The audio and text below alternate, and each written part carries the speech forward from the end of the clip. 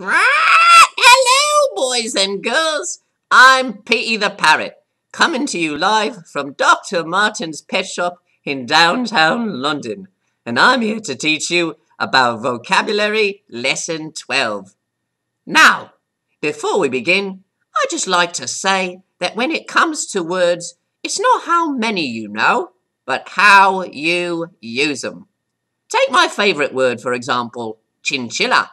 I don't even know what a chinchilla is, let alone how to use it in a sentence. Right? Lovely chinchilla you have there. Right? Splendid day for a chinchilla, isn't it? You see, it doesn't make any sense. It's just awkward, really. Right, on to the first word. Appall. Appall means to shock or to horrify. Like, it appalls me sometimes when parents let their kids run around in pet shops unsupervised, sticking their hands into bird cages, getting their fingers bit off. Then it appalls the parents to see their kids running around screaming, gushing blood and the like. It appalls the manager, who's afraid of legal repercussions. Right? Can't blame him. Litigious society and all. And worst of all, at the end of it, you end up in a birdcage.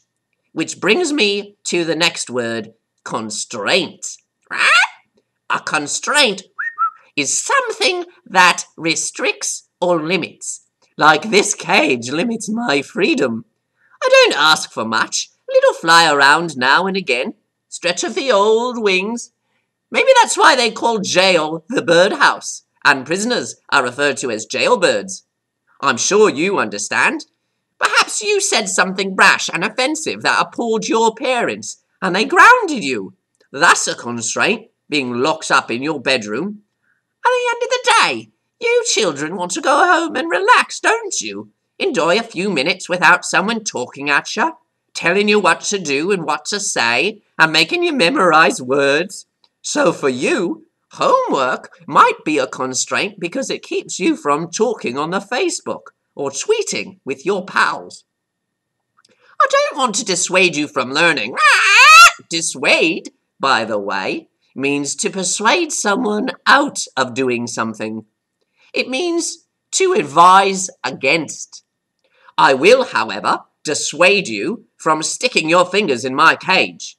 I have no self-control when it comes to fingers. It's an issue I'm working on with my therapist. I went 2 years once without biting a single finger. I had a cosy little spot right at the front of the shop by the window. One day, bloke comes in looking for a cockatoo. Ends up poking his nubby fingers into my cage, says, "Hello, cockatoo." First of all, nobody calls me a cockatoo and gets away with it. And second of all, like I already said, I got a thing for fingers. So I faltered. Falter, the next word means to hesitate or to waver. Hesitate, falter, means to pause for a moment. But waver has a different meaning. Waver means to move back and forth between two sides, to fluctuate and oscillate, as it were, between two decisions. Have you ever heard someone say that they were on the fence about something? They don't mean that they're literally on the fence. The saying is an idiom, An idiom that means that something is stuck between making two decisions, and they could go either way. In this situation, I faltered. I wavered, you see. On the one wing, I wanted to bite him really badly. But on the other wing, I worked really hard for this window-side real estate, and there's this really cute myna bird living in the cage next door. Anyway, you guess which decision I made, because now I'm all the way in the back of the shop with the parakeets, stupid birds they are. I just ask for a bit of clemency, that's all, a little compassion and understanding. You see, I've been feeling a little frail these past few days. Frail is a little delicate, you know, easily broken. I'm not exactly a young parrot anymore. I'm like a fragile flower, which you should know is a simile. Let me ask you a question. I have a hypothetical situation for you. Hypothetical, right? Hypothetical means theoretical, supposed, uncertain, like when you assume something without proof. Let's say, hypothetically, that you are looking to buy a bird. Hypothetically speaking, right? Hypothetically speaking, would I be the kind of parrot that would interest you? You don't have to answer now, just think it over. I'm intelligent, funny, and not appalling to look at either. Know what I mean? Nudge, nudge, wink, wink. Reason I'm asking is, I've been living in this cage now for over 2 years, and it makes me bristle when I see some stupid parakeet leaving the store. I just get irate, right? Irate, which means extremely angry or enraged. The word is an adjective, so it's used to describe something, unlike bristle, which is a verb. It's similar to the word irritate, right? Which means to make angry. The root, ira, I-R-A, means anger. I knew a bird named Ira once. It's ironic because he was the most calm and placid bird that you've ever met. Calm as a sleeping baby. Never got angry, even with little children poking their fingers at him. Irony, by the way, is when something turns out the opposite of what you would expect. Another word for calm is placid. Right? Placid means peaceful or sedate. I saw a movie once called Lake Placid, which was also ironic because that lake was home to a very large and irate alligator who ate a lot of people.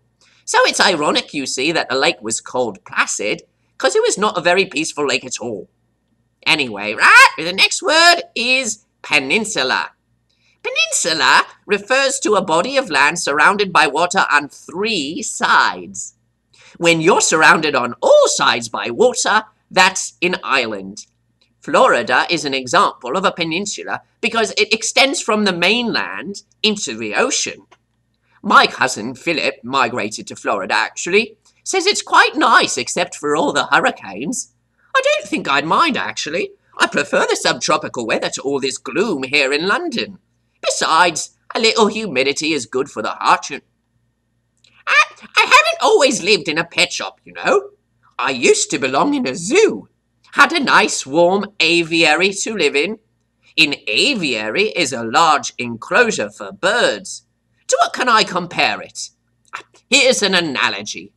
If a cage is like a prison cell, then an aviary is like being trapped in a 5-star hotel with excellent room service. Life was good. I could have a little fly around every now and again, stretch my old wings. I had a good thing going. But then one day, a parakeet showed up, bird named Noodles. Noodles. I don't like parakeets, as you know. I guess you could say I'm prejudiced when it comes to parakeets, stupid birds. Prejudice, right? Prejudice means that you make judgments about a person or people before you know them and meet them. It means you make up your mind about something before you've even tried it. Do you remember the first time your mum tried to make you eat broccoli? You stared at that funny-looking green thing and said you didn't like it. You formed an opinion before you had a knowledge of the facts. People can be prejudiced towards other people too. I see a parakeet, for example, and I get irate. I just can't control myself, and you don't want to be around me when I lose control. Right? First I ruffle my feathers and squawk loudly, but that's just a prelude to what's coming next. Right? A prelude, right? A prelude, in case you don't know, is an introductory event, like a part that comes before another part. You know when you went to a concert, and there was some other performer that came on before the one you paid to see? That's a prelude.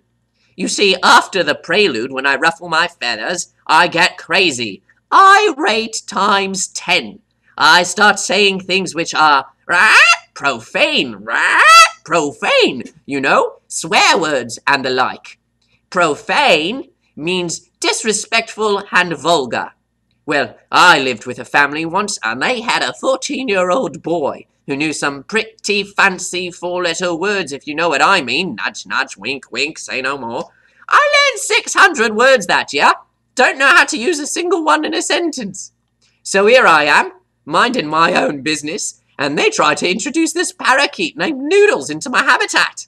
And after the initial pre-show, the prelude, I began turning out these profane words. Perhaps you know them as profanity, or swear words, cuss words, curse words. My mum and dad used to wash my beak out with birdseed if I used profanity at the dinner feeder. Nonetheless, I was in singular form this time because I started to attract a small crowd of spectators. Watchers, you know. Noodles walks up on my branch, gets all up in my face, looks me dead in the eye and says, "Hello!" Can you believe the nerve of this puny little bird? Puny, by the way, means less than normal in size and strength, and it is a common known fact that parakeets are smaller than true parrots. I said, "You talking to me? Are you talking to me? Because it looks like you're talking to me. You say hello again, I dare you, double dare you. You say hello again, and I'll break your beak in." And you know what that crazy parakeet says? Hello. Now, let me tell you, and I'm not proud of it, I was ruthless. Which means, ruthless, which means, ruthless, which means that I had no mercy or compassion. I did not show any clemency at all. I had to avenge myself, you understand. Nobody calls me hello and gets away with it. And being in such a harsh mood, I knocked him off the branch with the back of my wing. You would think because they're small that they wouldn't put up much of a fight. But nope, for such a small little bird, they're quite fierce. After our skirmish, or a short minor battle, a skirmish, a short, small fight, I was sent to this less hospitable facility. Cast out of paradise, so to speak, taken to this pet shop, locked in this constraint, surrounded by parakeets, stupid birds. Ironic, don't you think? It's not all bad. With so many people coming in and out of the shop, a parrot can learn a lot of good words. Second, they bring me a new newspaper every day and spread it out on the bottom of my cage so I can read it. Learn most of my words that way, I do. And when I'm done, I just poop on the articles I don't like and they bring me a new page. Well, it's almost feeding time and you need to start studying these words. Make sure to use them in a sentence. I think it's a fun idea to try to use them when you're talking to your pals or your family. See how many times you can work them into a conversation without having anyone notice.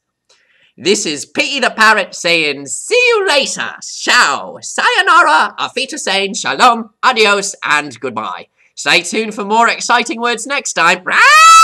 Change!